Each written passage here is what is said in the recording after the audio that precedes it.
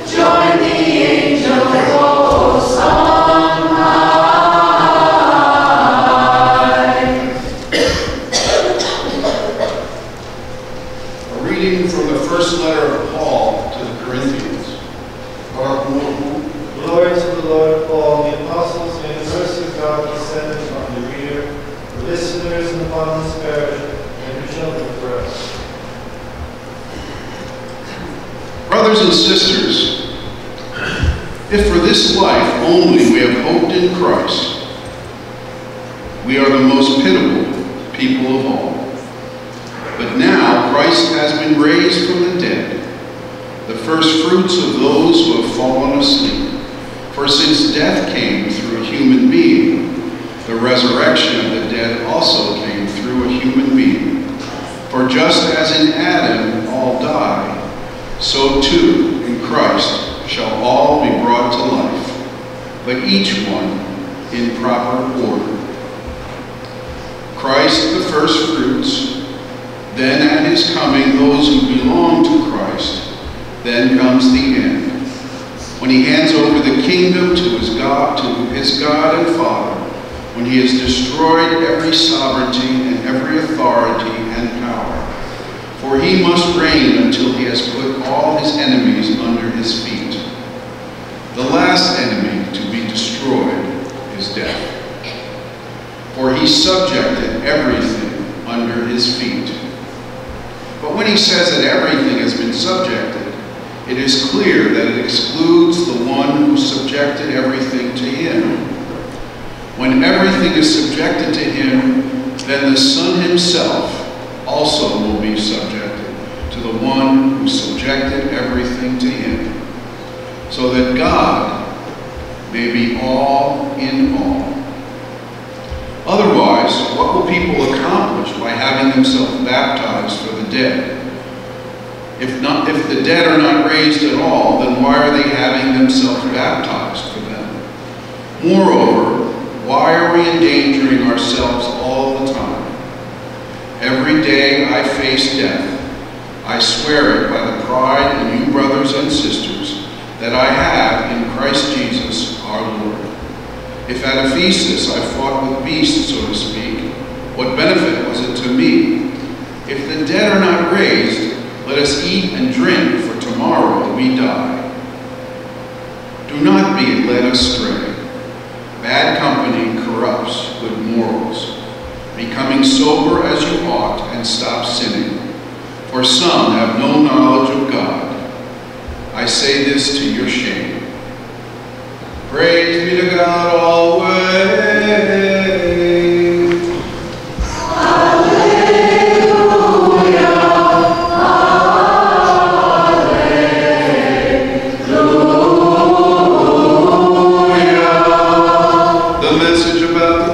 Is foolishness to those who are perishing, but to us who are being saved, it is the power of God. Hallelujah.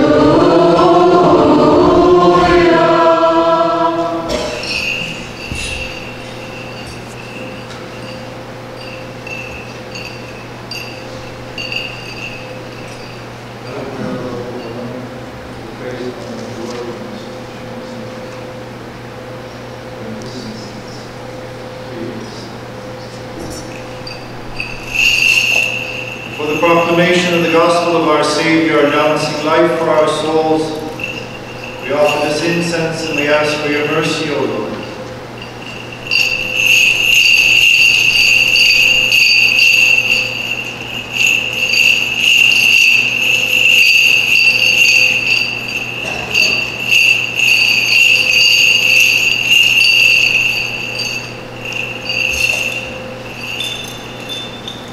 Peace be with you.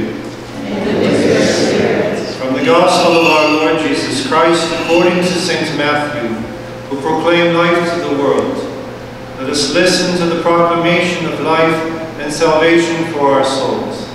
Remain silent, O listeners, for the Holy Gospel is about to be proclaimed to you.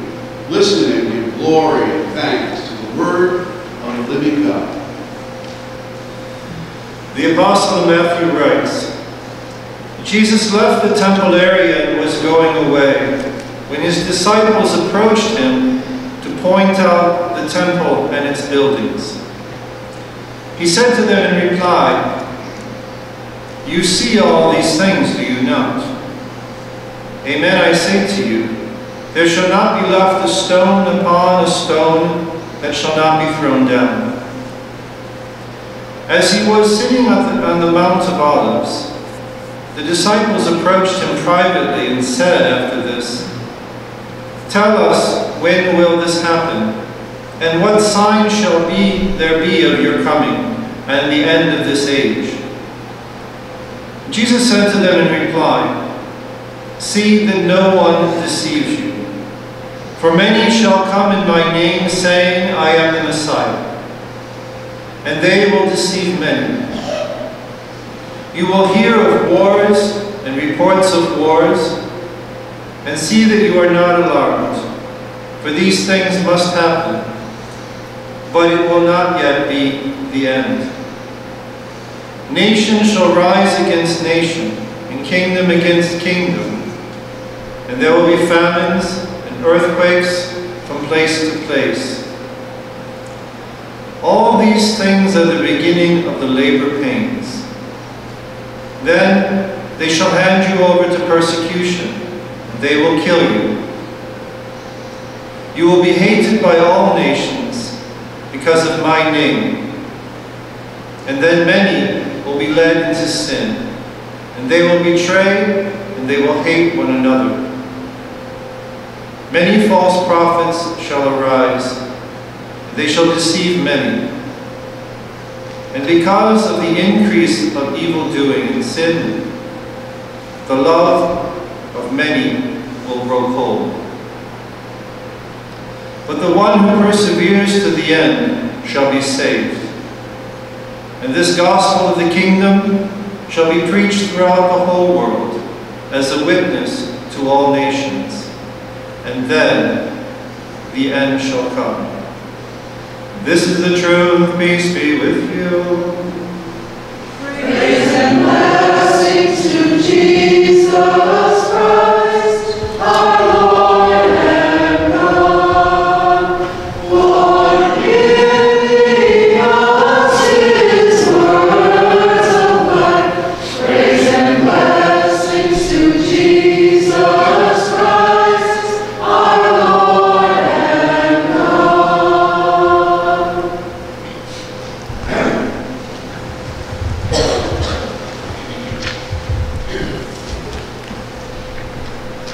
When all things are subjected to him, then the Son himself shall be subjected to him that put all things under him, so that God may be all things in all. In the name of the Father, and of the Son, and of the Holy Spirit, amen. The gospel is about presence.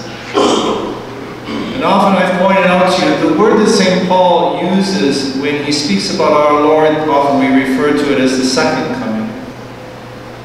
That he uses the term actually not of second coming, he doesn't call it that. He calls it the parousia, the appearance, the manifestation.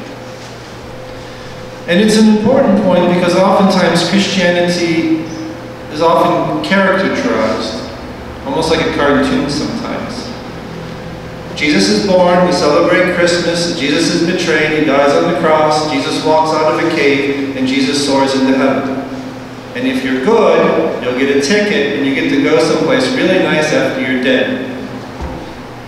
That is not Christianity, that's absence. Never in the Catholic Church has the vision of the ascension been that Jesus was leaving us. The Catholic Church has always been aware of presence. Indeed, it's the reason why we come every Sunday to return to this point of presence of our Lord's triumph and his resurrection. It's why we have the serious obligation to be part of that weekly celebration. We celebrate presence. God is present within his church. It's why we call it the mystical body of Christ. It is the body of Christ. It is present. Christ is present on earth in his church. Christ is present in the consecrated baptized, and especially those who are in the state of grace, the living reality of that presence within them. And Christ is also obviously present within the divine mysteries, that moment and that touch of the hand of God in the divine transformation of the mysteries. Specifically, truly, centrally, up on the altar, in the divine sacrifice, our Lord's death and resurrection. Again, presence. Not a memorial of an absent historical event 2,000 years ago, but the presence of that reality here and now. And of course, within the Eucharist itself, our Lord's substantial presence, body, blood, soul, divinity, really, truly, and substantially present. Catholicism has always been about presence. The day of the Ascension is our Lord's glorification and his entrance into his divine glory and his personal reality. But it's a promise to us of our future glorification. It's not that he leaves us. And so the importance is the realization of presence. Our daily prayers, morning, evening, are about presence. I place myself before the hidden God.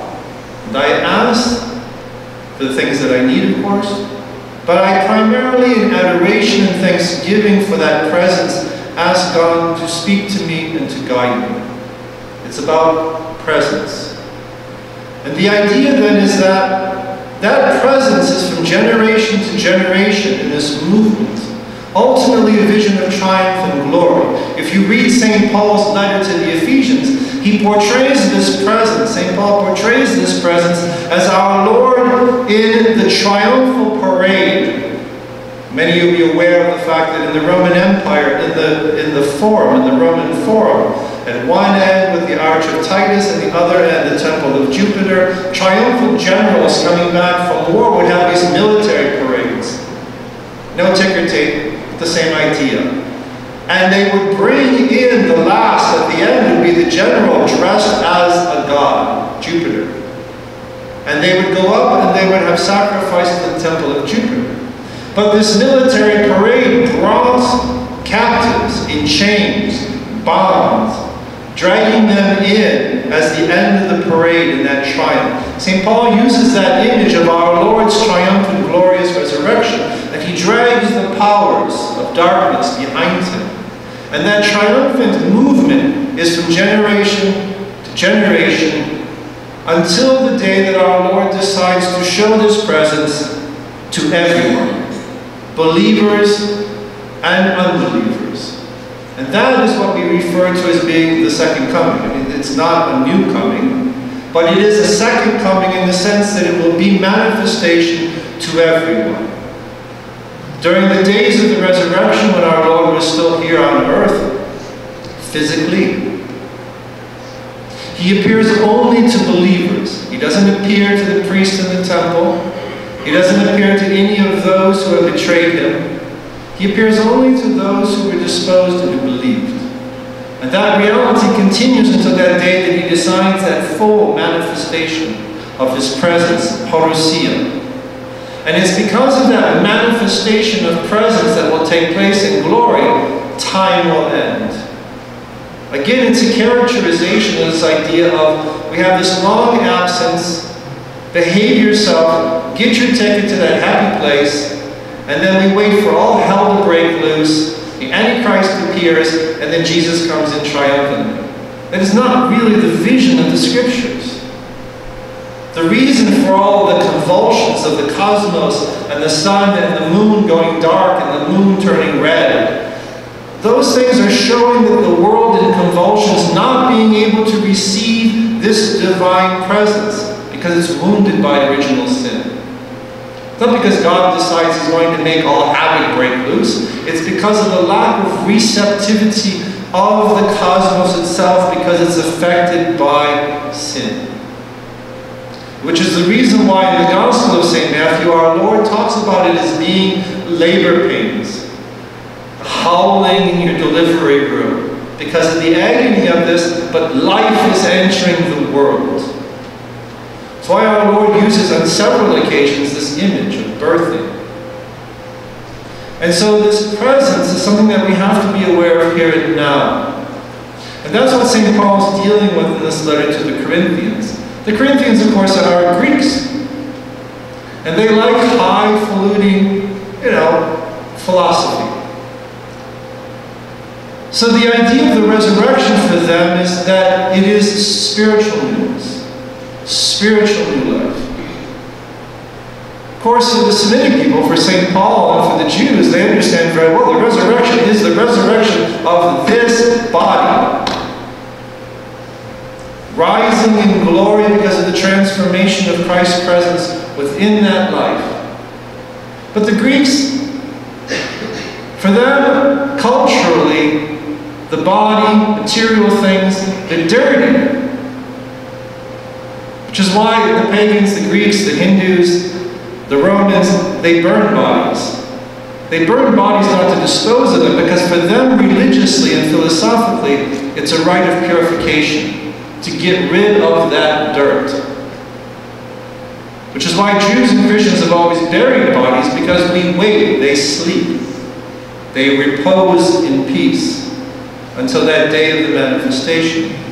So what are happening in Corinth is the people are like saying, well, the resurrection's already taken place. It's our baptism.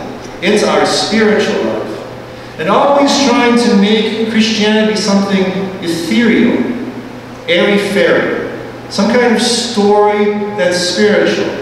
You hear it all the time these days. It's one of the latest slogans we have in the human race. Well, I'm spiritual, but I'm just not religious. Which means essentially, and I'll make it up as I go along.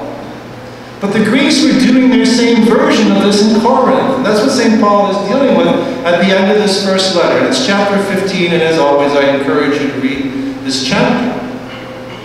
And he says to them, if Christ is not really risen from the dead, if this resurrection is not a reality here, then he says that we're the most depressed and most miserable of all men. Because what are we doing then? Why am I writing you this letter? What does it all mean? It's just a fairy tale. And that's why he writes this letter saying, but no, Christ is now risen truly from the dead, is now risen from the dead, and he is the first fruits of them that sleep. The dead have not risen yet, and it's not a spiritual thing that we're trying to make up in the air. And he uses this term when he says first fruits. The term in the Greek is arabon. Arabon is a term which literally refers to the first sheaf of your harvest. The notion of tithing, we give 10%. The Lord God gives us everything, of course, including the life that we live. The idea of tithing is that we return 10%, we keep the other 90%. Well, the government takes a big chunk. But we give 10% of this whole back to God, because that consecration of the 10% consecrates the whole 90%. And that's why St. Paul says, our Lord, the ascension, the resurrection, this is arabon.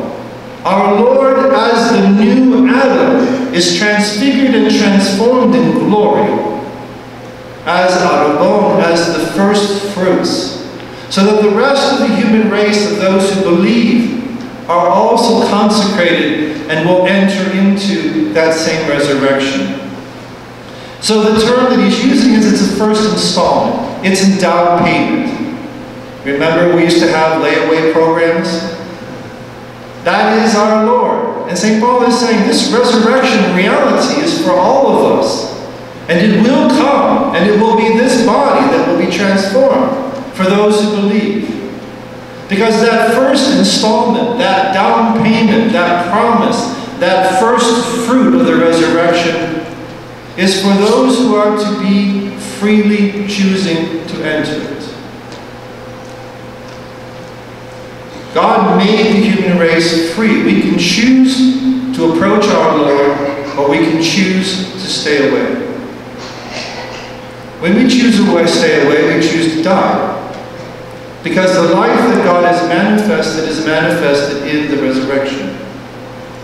And that's why if you look at the prayers that we have also in the Expo, in the Musoyo, and the Red Books here, you'll notice that what the grace we ask for specifically is that you give us strength as we proceed to our death. It's presence, not absence. Our Lord God did not enter into time. Our Lord did not enter into history to take away pain. That's pretty clear. He did not enter into this world to make life easier. That's also very clear. We're the same human beings with the same problems we've had throughout the whole history of the human race. He did not come to take away pain and suffering, but by his death on Calvary and his resurrection, what he came to do is to be present in that suffering. It doesn't take it away, it doesn't make it easier, but it gives it a meaning and a reason. And that presence of grace and that presence of the divinity within that suffering, in those disappointments, in those discouragements, in that depression, in these disappointments of life in general, and of course the physical ailments. Christ is meant to be present by this power of the resurrection. And this is that transformation of leading all things to that great moment of our Lord's appearance. As I said to you, throughout this whole season of the exaltation of the cross for these 7 weeks, we are going to consider death, judgment, the end of the world. That's what this season is for. And what the reminder of St. Paul today is about that death itself is not something that is definitive finishing. Because there is presence also in that death of the resurrection for those who believe. Note our anaphoras, that all the times that we pray for the dead, of those who have gone to their rest, hoping in you. Well, that means that on the day of their death, they were hoping in Christ. Not that they just died. It's presence. And that presence is what we tap into in our prayers, as I said, and in the mysteries.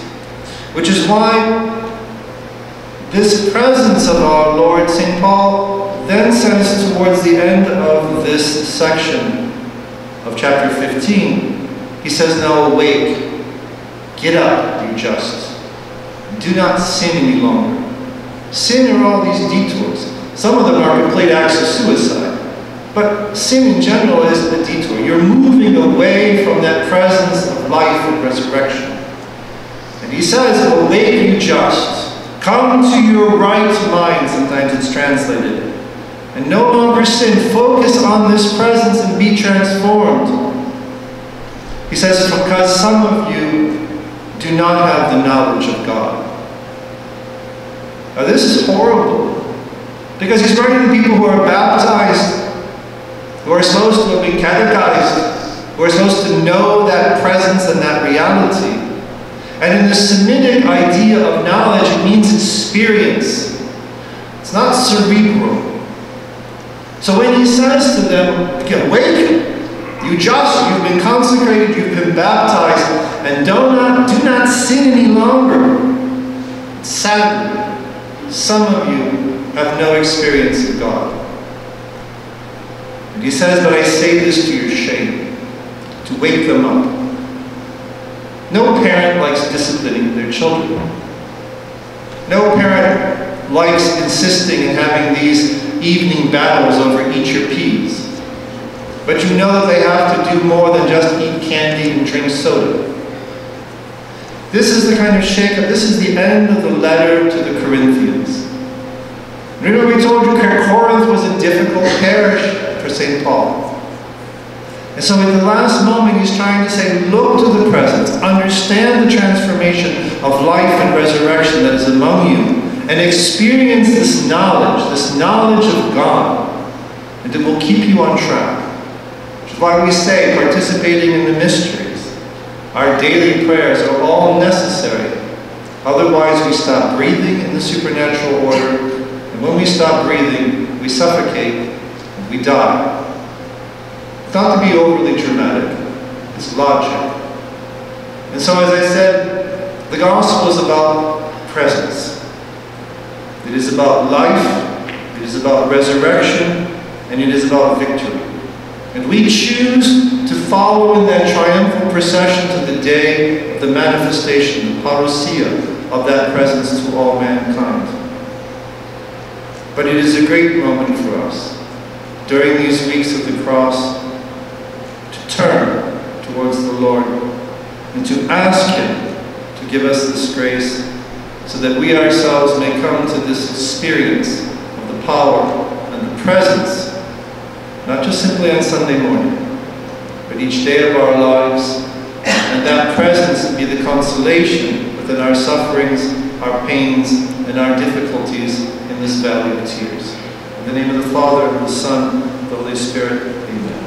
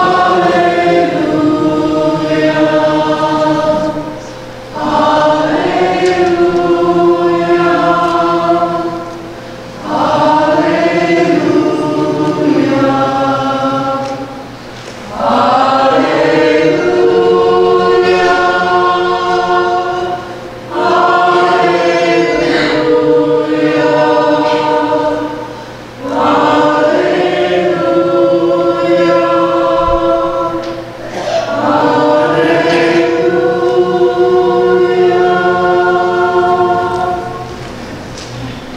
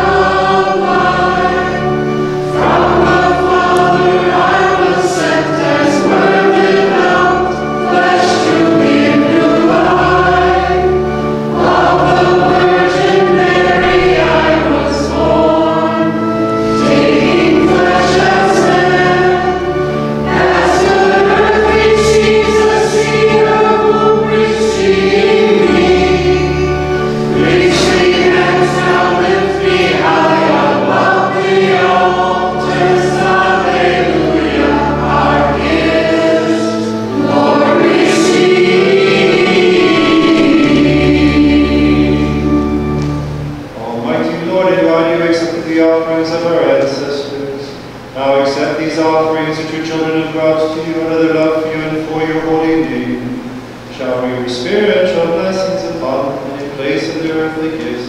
Grant them life and your kingdom.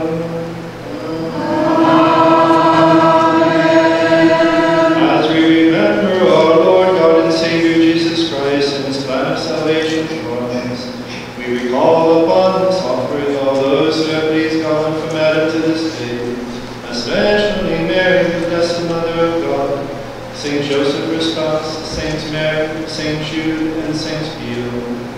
Remember, O God, the children of the Holy Church, our fathers and mothers, and our brothers and sisters, both the living and the departed, especially those for whom the sacrifice is offered, for the anniversary of the death of Darren and his intentions of Darren Mitchell.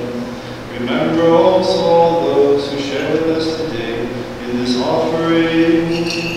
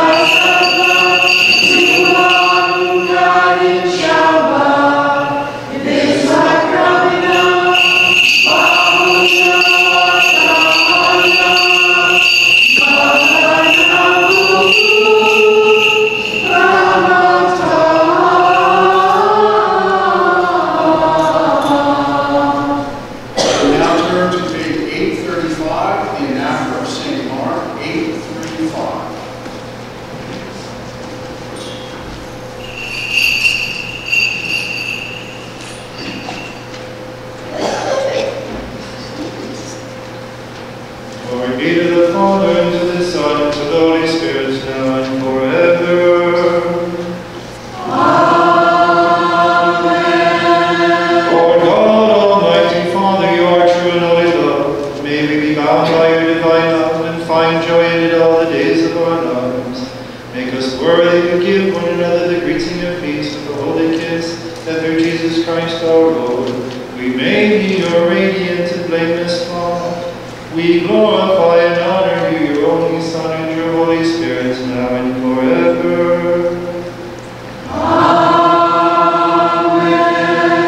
Amen. Peace to you, all the altar of God.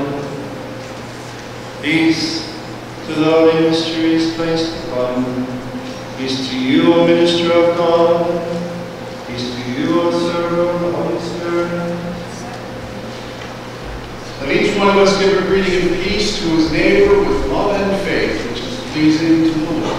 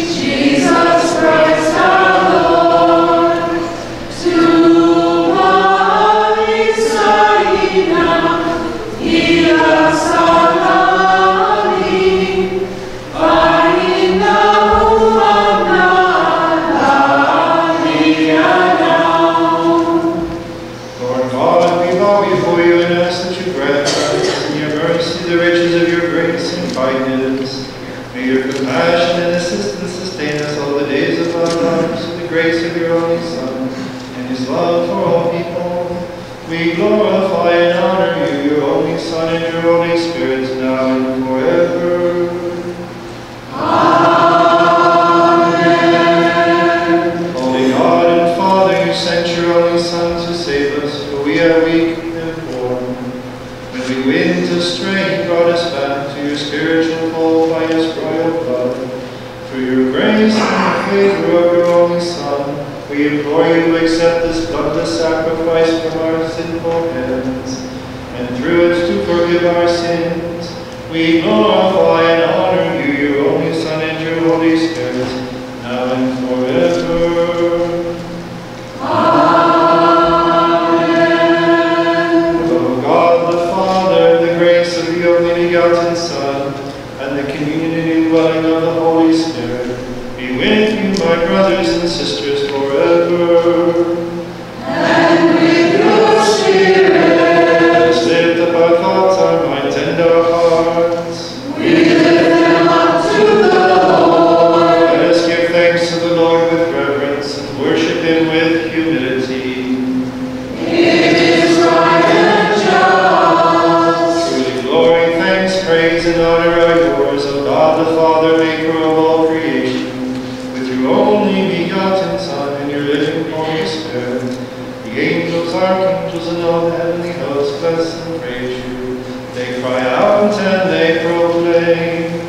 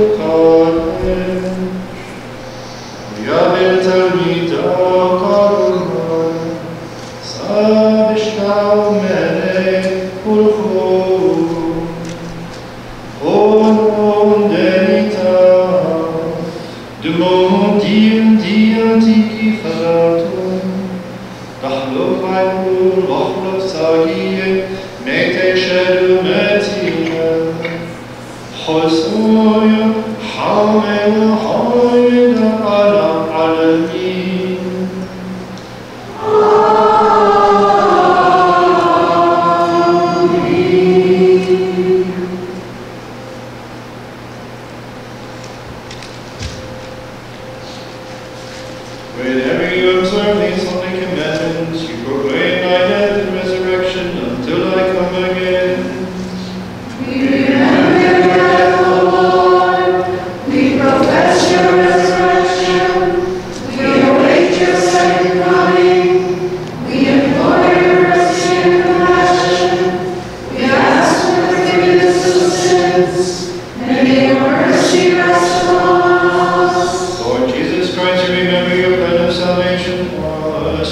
conception, birth and baptism, your saving passion, and life-giving death, your burial, your glorious resurrection and ascension into heaven, your sitting at the right hand of God the Father, and your royal second coming when you will judge all people and reward them according to their deeds. Now we ask you, at that fearful hour, have compassion on us and have mercy on us in your kindness, and forgive our sins in your mercy. For this your church implores you, and through you and with you implores your Father, saying, Have mercy on us, Almighty Father. Have mercy on us. O Lord, as we, your sinful children, receive your graces, we thank you for them and because of them. We praise you, we bless you, we adore you, we glorify you, we profess our faith in you, and we ask you, have compassion on us, Lord. Have mercy on us and hear us. How awesome is this moment, O my beloved, for the living Holy Spirit descend and rest upon this offering for our sanctification. Let us stand with reverence as we pray. Magni Maria, Nite Monro, Faio Kadisho, Unafenra Laino, Corbono,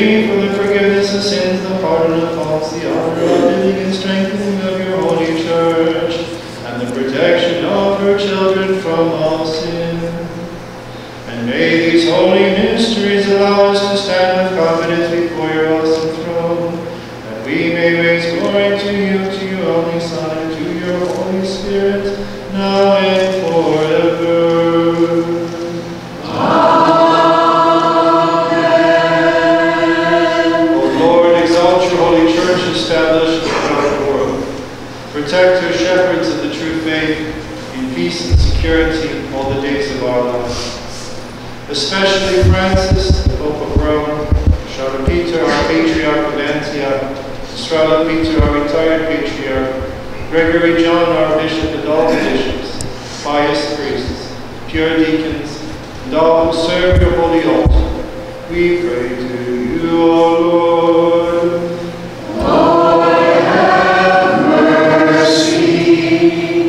Remember, O Lord, all those who call upon your holy name.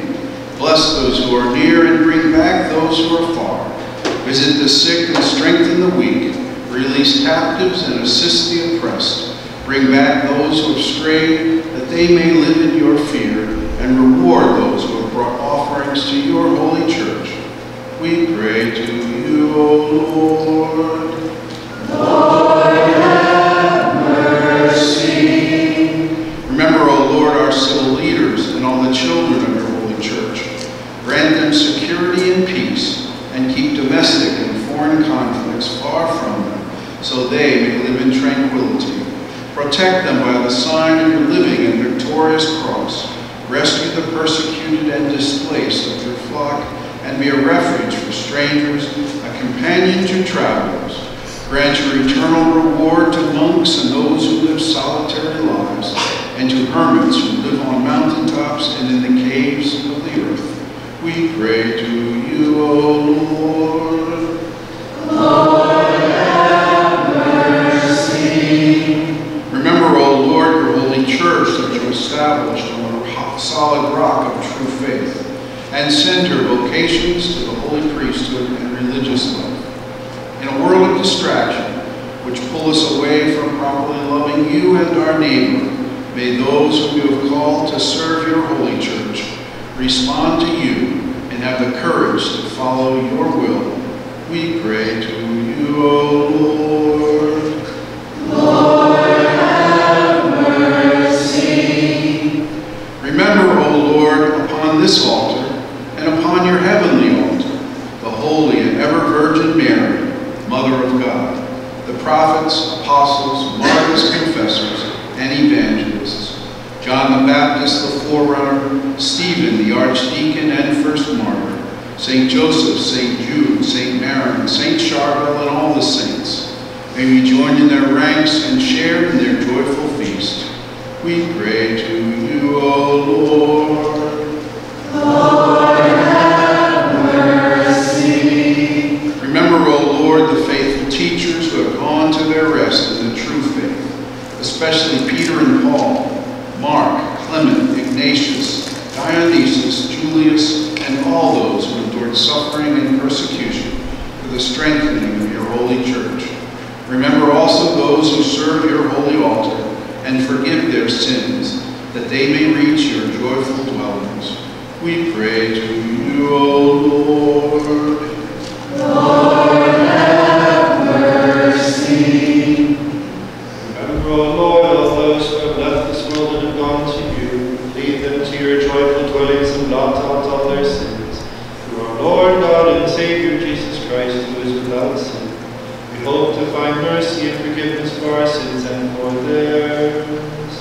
Grant us, O God, to the departed, and forgive the sins we have committed, with or without full knowledge. Grant us pardon, O God, and forgive us and the departed, so that your blessed name may be glorified in us and in all things. In the name of our Lord Jesus Christ and of your living Holy Spirit, now and forever. As it was in heaven, shall be forever. Amen. You have united, O Lord, your divinity with our humanity, and our humanity with your divinity. Your life with our mortality, and our mortality with your life. You have assumed what is ours, and you have given us what is yours, for the life and salvation of our souls. To you be glory forever.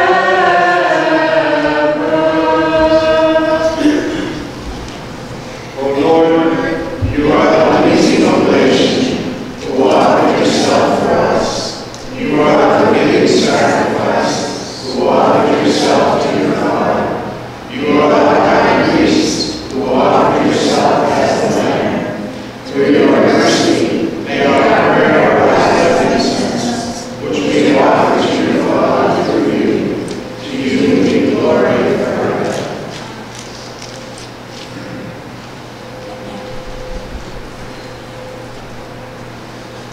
God the Father, you are merciful and compassionate. You have sanctified this divine service and have perfected it by your good pleasure, by the grace of your only Son, and by the descent of your Holy Spirit. Sanctify us now, that we may be renewed as your spiritual children, so that with pure hearts and enlightened souls we may call upon you, O glorious Father and lover of all people, praying, Our Father, who art in heaven, hallowed be thy name. Thy kingdom come, thy will be done, on earth as it is in heaven. Give us this day our daily bread, and forgive us our trespasses, as we forgive those who trespass against us. And lead us not into temptation, but deliver us from evil. For the kingdom, the power, and the glory are yours, now and forever. deliver us, O Lord, from every temptation of soul and body, and crush our enemy, the evil one. Grant us your mercy through Christ Jesus our Lord, for you are blessed and glorified with him, and with your Holy Spirit, now and forever. Amen. Peace